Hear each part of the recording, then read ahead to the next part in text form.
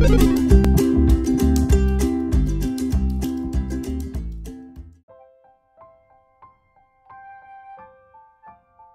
aku lagi malas banget belajar dan ngerjain tugas-tugas sekolah nih.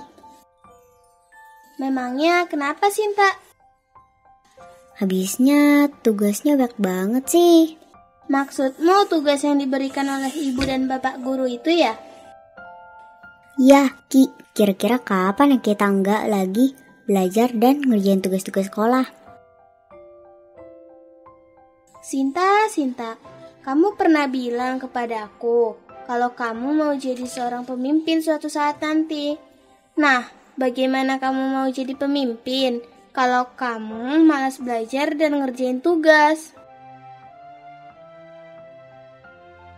Adik-adik, kamu mau jadi seorang pemimpin suatu saat nanti? Itu cita-cita yang mulia. Untuk itu kalian harus mempersiapkan diri. Yuk kita membaca Keluaran 3 ayat 9-12.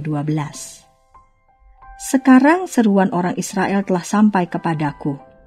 Juga telah kulihat betapa kerasnya orang Mesir menindas mereka. Jadi sekarang pergilah, aku mengutus engkau kepada Firaun untuk membawa umatku orang Israel keluar dari Mesir. Tetapi Musa berkata kepada Allah, "Siapakah aku ini? Maka aku yang akan menghadap Firaun dan membawa orang Israel keluar dari Mesir." Lalu firman-Nya, "Bukankah aku akan menyertai engkau? Inilah tanda bagimu bahwa aku yang mengutus engkau.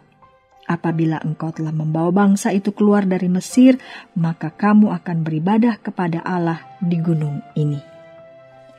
Musa adalah seorang bangsa Israel yang dipilih Tuhan untuk memimpin bangsanya keluar dari Mesir. Musa sudah lama dipersiapkan oleh Tuhan sejak ia menjadi anak angkat putri Firaun. Pada waktunya, Musa siap menjadi pemimpin. Adik-adik, Tuhan sedang mempersiapkan dirimu untuk menjadi seorang pemimpin yang melayani suatu saat nanti. Ayo, tekun belajar berbagai hal baik untuk persiapanmu sebagai pemimpin. Mari berdoa. Bapa di surga, aku ingin memberi diriku dipersiapkan menjadi pemimpin yang melayani suatu saat nanti. Dalam nama Tuhan Yesus aku berdoa. Amin.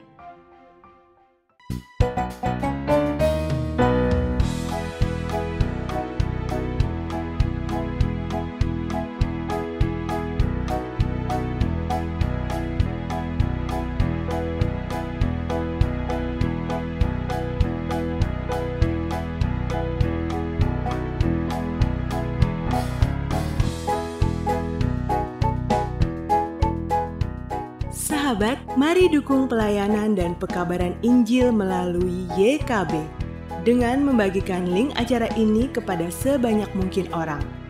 Dukungan juga dapat saudara lakukan dengan mentransfer dukungan finansial ke rekening BCA ke nomor 450 305 2990 450 305 2990 atas nama Yayasan Komunikasi Bersama.